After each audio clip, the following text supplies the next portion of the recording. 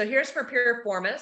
The main key thing with piriformis, and I have a video drawing the sacrum and sciatic nerve.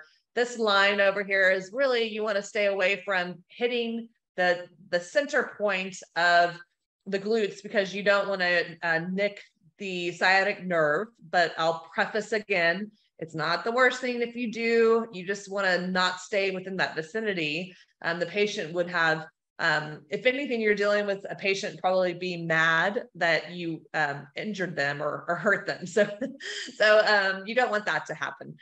So this X, you're going to be working more lateral than the sciatic nerve location to get that muscle belly of the piriformis. You're going to be standing on the same side as where you're needling, and you're going to use your fingers to use a bracket technique with your index and middle finger. So you're really having to press down towards the posterior aspect of the ilium to get through that soft tissue and make some compression. Then you're going to penetrate the needle into the tissue. You're going to needle in a posterior to anterior direction into the myotendinous junction of the piriformis. Direct the needle laterally from here to contact the greater trochanter, or direct immediately from the initial pass of the needle to treat more of the muscle belly. So basically this means we talked about that coning effect. So once you get the needle inserted into the skin, you can move the needle laterally to point more towards the greater trochanter, and you would be affecting more of the tendon muscle area.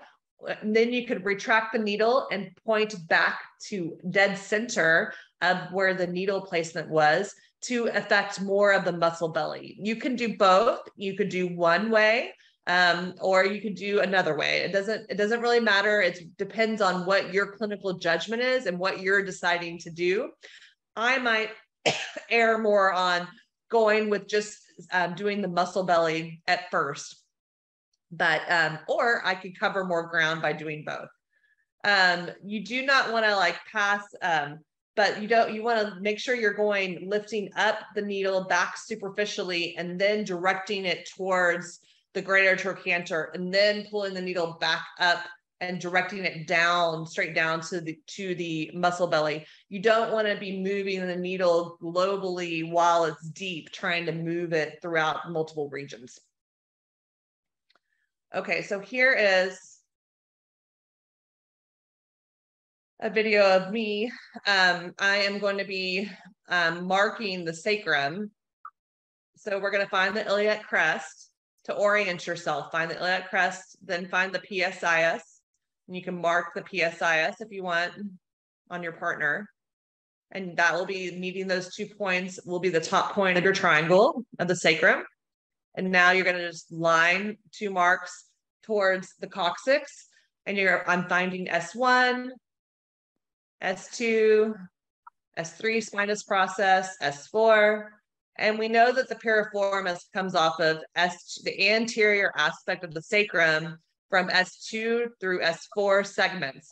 And then you're going to find the greater trochanter and draw a line, 2 lines to the greater trochanter, and then dead center. And there's usually a nice nerve bundle or nod. That would be where the sciatic nerve is. And so that X, you would not want to be putting a needle directly into or around it by like a finger width. Okay. So here is needling the piriformis. That's a great demonstration, Dr. Kelly. Guys, just remember piriformis is a deep muscle, so you can use 75 to 90 mm needle. I mean, you can mention your views, Dr. Kelly. I mean, I like to use 75 mm needle or sometimes 90 mm needle because it's a deep muscle. Yes. Yeah.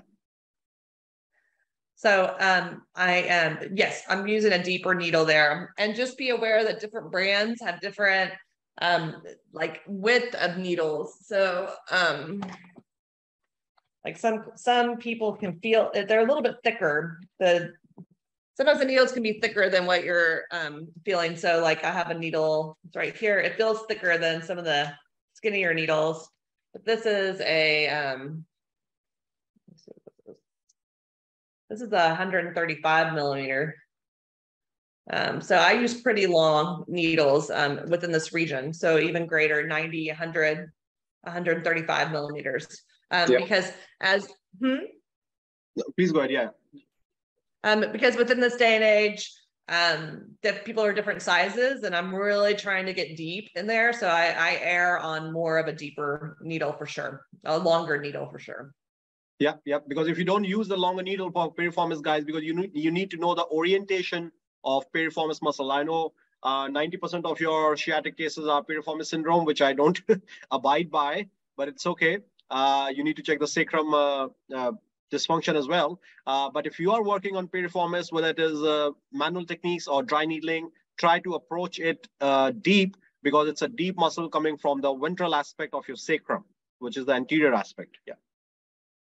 And at the end of the day, what you're talking about, Dr. Kumar, is it really truly the piriformis, or is it the glute medius, or minimus? And what's nice, where I'm Xing right here, if you do deep, then you're probably hitting two birds with one stone. You're not only dry needling the piriformis, you're dry needling the glute medius, which will show in the next skill. So that's the way I look at it. I'm like, I'm dry needling everything within that region that could be a point of restriction and hypertonicity or inefficiency, helping assist with Trendelenburg or abnormal gait pattern because the muscle isn't activating properly.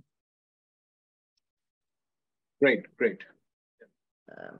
So here is one more quick addition, Dr. Kelli. So we can do this technique in a prone position, like you have seen, or sometimes people like to do it in a sideline position as well, keeping the treatment side on the top. So, I mean, you can throw your views in there. Okay. Yeah, I just never personally have done it in sideline, but okay. You can. I think my training just taught me to do it in prone. Because I can, I'm not just thinking isolatory with the needling. Usually I am correcting their sacral dysfunction, like what you said.